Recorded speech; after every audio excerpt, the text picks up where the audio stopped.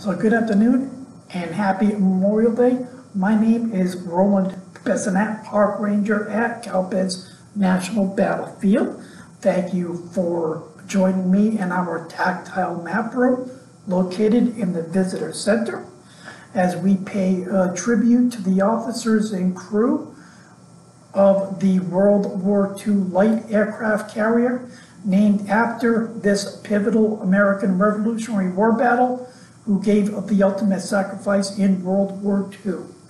The USS Cowpens, hull number CVL-25, also known as the Mighty Moo, was an Independence-class light aircraft carrier that saw extensive service in the Pacific Theater during World War II. A little bit of the ship's history. The keel was laid originally in 1940 to be a light cruiser, the USS Huntington, hull number CL-77.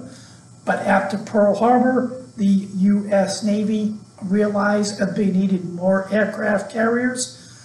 So the ship was redesignated as a light aircraft carrier in 1942, and the ship was launched January 17, 1943.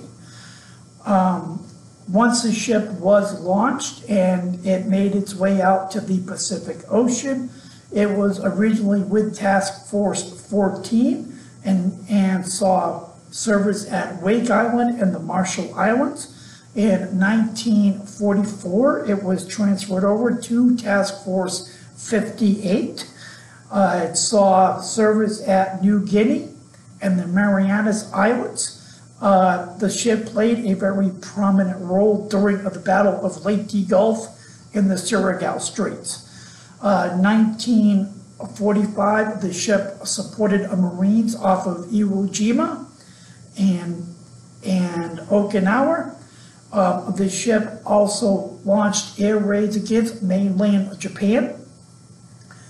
The USS Cowpens Mighty Moo was one of two light aircraft carriers in Tokyo Bay during the official Japanese surrender. Myself, I am a 20-year Navy retiree, so I take great pride in knowing that I get to honor my fallen shipmates who made the ultimate sacrifice during World War II.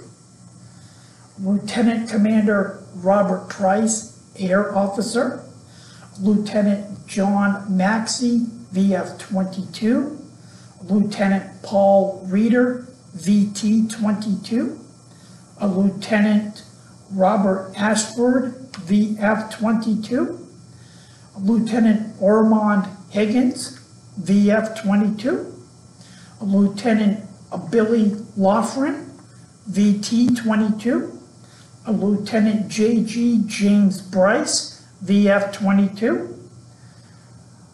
Lieutenant J.G. Ted McKay, a Marine Detachment, Lieutenant J.G. Wilbur Stevens, VF-25, Lieutenant J.G. Damon Bright, VF-46, Lieutenant J.G. Benjamin Farber, VF-25, Lieutenant J.G. Frederick Stieglitz, VF-25, Ensign Elvin Arms, VF-25, Ensign Robert Atchison, VF-50, Ensign Joel E. Bacon, VF-22, Ensign Omer Clark, VF-46, Ensign Kenneth Dye, VF-25, Ensign George Massenberg, VF-25, Ensign Archibald Graham Melwaney, VF-25, Ensign William McGuire, VT-50, Ensign Charles Norton, VF-22, Ensign Paul Parker, VF-25, Ensign Donald Roush, VF-25, Ensign Albert Sanchez, VF-25, Ensign William Stanton, VF-25, Ensign Kenneth Strand, VF-22, Ensign Orson Thomas, VF-25, Ensign A. Cumming, VF-22, Ensign Steve Koraz, VTR-22, Ensign Thomas Gunter, VT-22, Ensign R.J.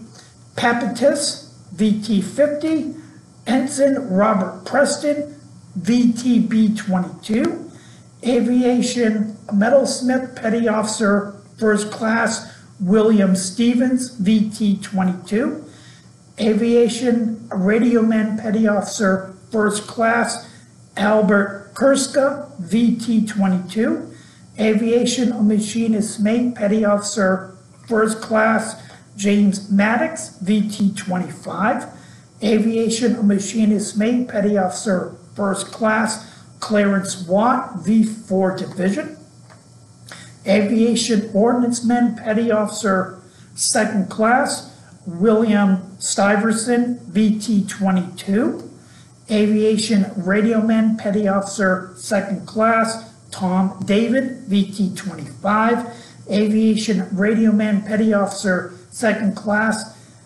Anthony Limpincell, VT-25, Aviation Radioman Petty Officer Third Class Ralph Bridges, VT-22, Aviation Radioman Petty Officer Third Class James K. Daniel, VT-50, Aviation Machinist Mate Petty Officer Third Class Gerald Kuhn, VT-50, Mess Specialist Petty Officer Third Class John P.